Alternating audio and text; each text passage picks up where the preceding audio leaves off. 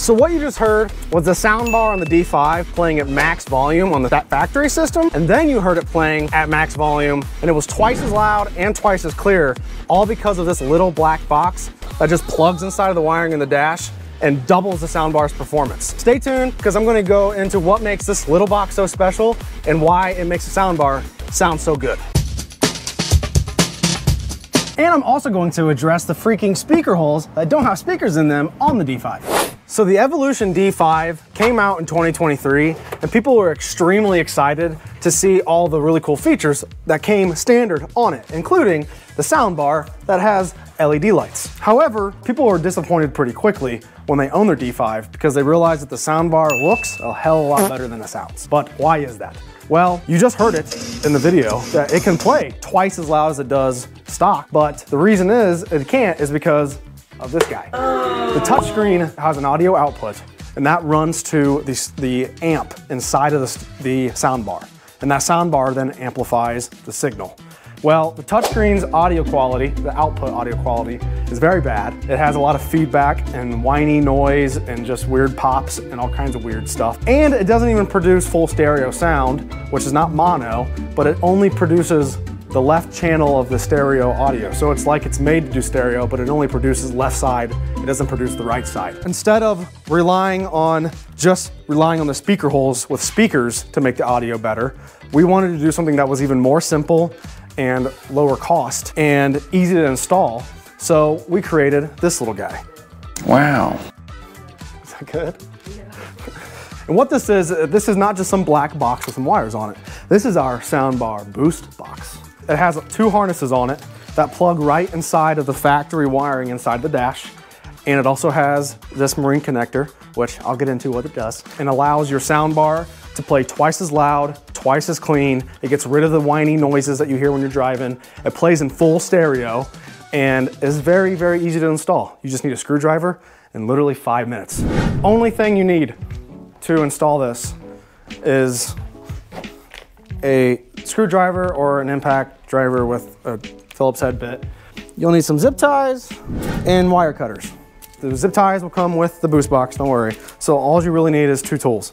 And I have a quick disclaimer, we do bypass the touchscreen. So if you love your FM radio, your AM radio, or you actually use your USB audio and you have a bunch of music on a USB stick, you're gonna lose those functions. That touchscreen just doesn't produce quality audio, and there's no point in adding better speakers. Some people think if you add better speakers, a better amp, that it makes your audio better. Well, that's true if you have a head unit that already produces really good audio signal. If your head unit doesn't produce good audio signal, you can put the best freaking amplifier and speakers in the world on it, and it's still gonna sound like crap if you have poor audio signal. I wasn't gonna feel comfortable selling them a system with all this cool audio equipment like Hertz and Memphis that sound great if they have good signal, but not gonna sound great. And you're gonna have a bunch of noise because you're using your touchscreen as your head unit. I'm finished with my sermon. Let's install the BoostBox. Turn your card off. It's always a good first practice. You have 2 screws right here inside of the dash. Remove those. I like to put the screws back in there so they don't fall out. You want to kind of pull this up at an angle like that to get it out. You kind of sometimes have to go pretty far because this has an arch on it. So you'll see it has like this arch. You almost have to have and this is actually how you put it back in too. You have to have it at an angle like that. So pull that out. There is one 4-pin connector. Only one that has 4 pins. So unplug those from each other. And then the one 6-pin connector you want. And don't mix these up because they are very different wires. The 6-pin connector you want has labels on it that says 91, 92, 93, 94. It has labeled A and labeled B. That's what you want as well. And you want to unplug those from each other. You want to grab your beautiful BoostBox. I think it's easier to just set the BoostBox up here, and you can't mess this part up. everything's wired in a way where there's only one connector for each one of these to go in. So here, let's grab our 4-pin connectors first, our powers. We're gonna connect the male one inside of the female one on the cart.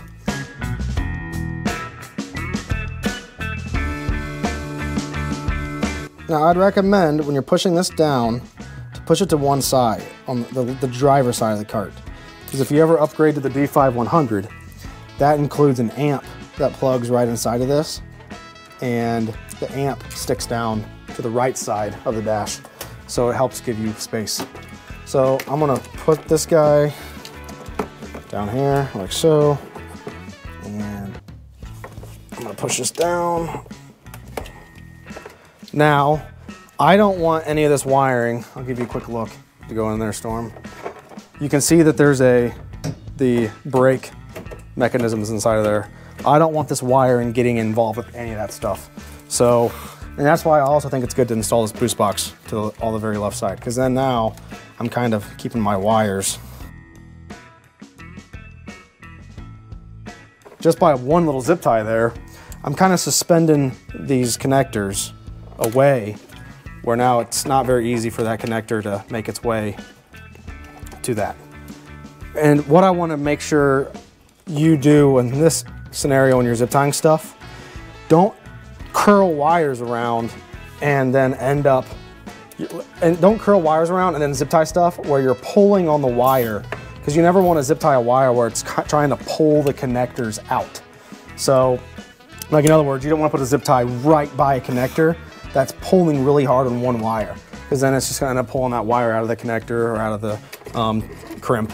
And yeah, and then yeah, we put holes in here. They're just kind of a pain in the butt to get to for wiring, but we have holes inside of here that'll zip tie that wiring up into there. That way it doesn't touch it. Put that in there.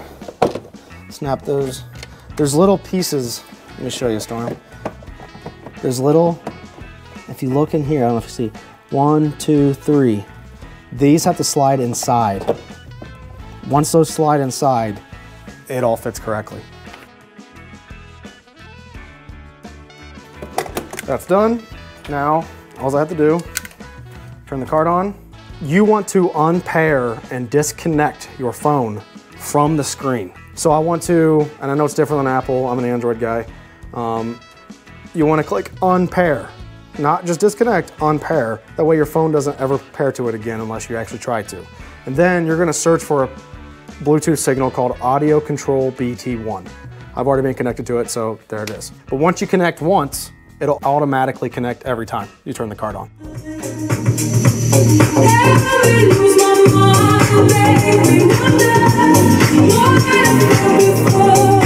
Now everything's to your phone, the volume, everything.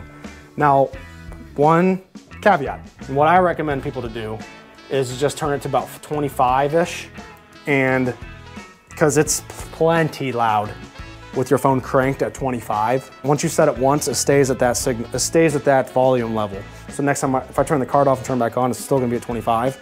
And then everything's just in my phone. As soon as the cart turns on, the boost box turns on, my phone will automatically connect. That's pretty much it, I'm done. So the first huge difference the boost box makes is the annoying whining hissing noise that some people have on their sound bars. So they'll hear it like when they're playing their music really quietly, or maybe not even playing music at all, they'll go and hit their throttle. There'll be a really high pitched whine from the sound bar. A noise, people in the front can hear it, and then people back here are just bothered as all get out because it's right above their head and they can hear that noise. That was the first thing we wanted to fix, and just by adding a quality Bluetooth piece like this boost box has, that instantly eliminates the noise. The second difference is the audio quality. Yes, it's much louder, which I'll get into, but the audio quality is way better because the Bluetooth piece we use in this has aptX technology. And I could get really nerdy about this Bluetooth stuff, but all it is aptX just allows a higher bit rate of transmission from your phone to the Bluetooth piece. And it's a higher bit rate, meaning it's just more data and it's cleaner coming through then. So when this Bluetooth piece is running through the wiring out of here to the sound bar, it sounds a heck of a lot better than a cheaper head unit does, like the touchscreen on the D5. And then the volume.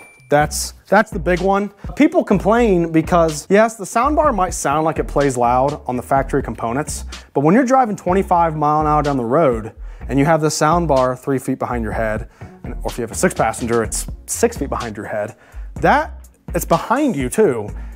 You can't hear it that well. Based on the output of our Bluetooth piece, it's a lot higher voltage, meaning it's giving more voltage of audio to the soundbar, so it sounds louder. The voltage coming out of the touchscreen is very, very low. That's why it doesn't sound quite as good or quite as loud. So that's one reason why it plays louder, but if someone had a way of making their soundbar play louder off of the touchscreen, I would never do that, because since it's such poor quality sound coming out of that, you're just gonna blow the speakers. Because if you have distortion coming out of your speakers, you shouldn't make it louder, because all that's gonna do is blow them. I think that plays as loud as it should based on the touchscreen. So by having all this aptX technology and all the good quality audio that our BoostBox provides the soundbar, it allows you to play it louder and it still sound clean. I think, yes, the highs sound way cleaner, meaning the tweeters, but the bass actually substantially increases. So the fourth issue we solved with our BoostBox, and this, you might not even know about this one, that the soundbar only plays the left channel of music, and instead of playing stereo, playing left and right.